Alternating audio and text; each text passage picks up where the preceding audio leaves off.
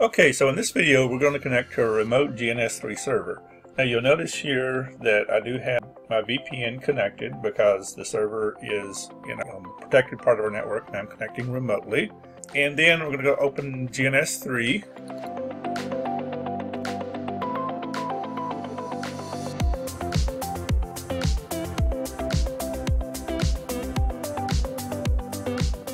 I'm going to cancel this project. And I do have mine set up for using the virtual machine, so I'll stop that. We'll go to Edit and Preferences, and we'll go to Server. I'm going to uncheck the Enable Local Server, and on the IP address here, you have to check your port number. We do have authentication set up on our servers because we use these for students. So we'll get a username and a password that we will give out to students.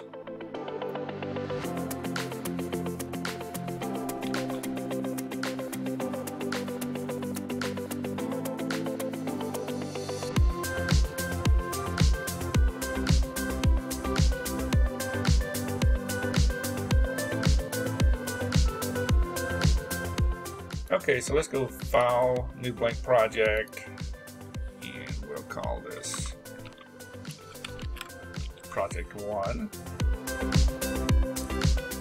and we'll do OK. And then if you look here, we have a number of appliances already installed on our server. So you should be able to pick this up from the left-hand side and move it over to the right, and then you should be able to start it and do what you need to do.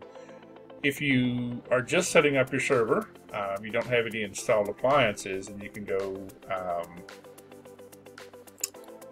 to Available Appliances, and this gives you all of the things that you can run on GNS3. So if you have the iOS or the operating system files for the available appliances, you can pick it up on the left, move it over to the right, and it's going to go through a wizard that will set that up for you.